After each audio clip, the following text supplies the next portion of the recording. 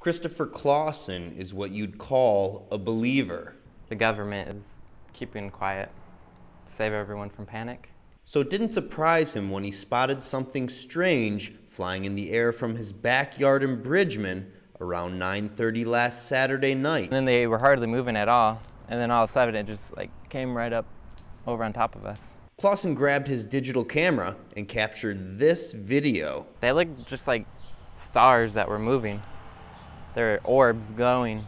The quality wasn't great, but he said it looked a lot like a video posted on YouTube earlier this year from a sighting in Jerusalem. These two were really close together, and they're both coming west, in the west direction, and then just all of a sudden one split off north, and then the other one was coming west. I think I'm skeptical. ABC 57 showed the video to Robert Kingman, a physics and astronomy professor from Andrews University. I can't just tell you by looking at those, what they might be.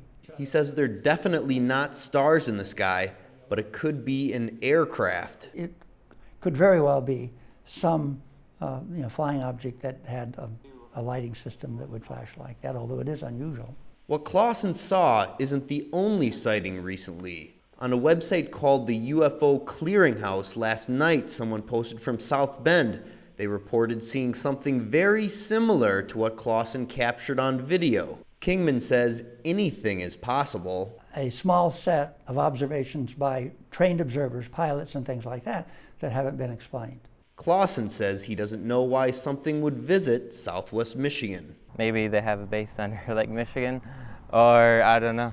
Maybe they're just traveling that direction, and I just happen to be in their path. He says he knows it's something you don't see every day.